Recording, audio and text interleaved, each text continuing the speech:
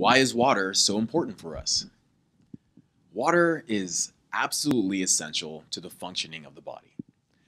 Humans can survive without food for as long as 10 weeks, but without water, we would only survive for a couple of days.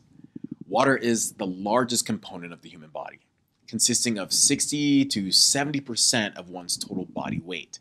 It is most highly concentrated in the muscle, which is why teenagers and athletes have a higher concentration of water than adults.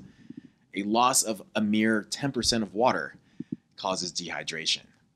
A 20% loss can result in death.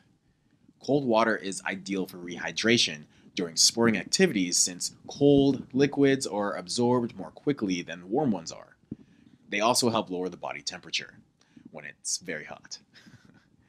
Drinks with a high sugar content are absorbed at a much lower rate, and thus could be harmful to sporting performance.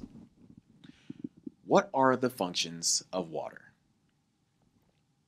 To provide structure to cells and a medium for cellular interactions. To transport nutrients, wastes, and other substances. To regulate body temperature. To aid in digestion, absorption, and excretion.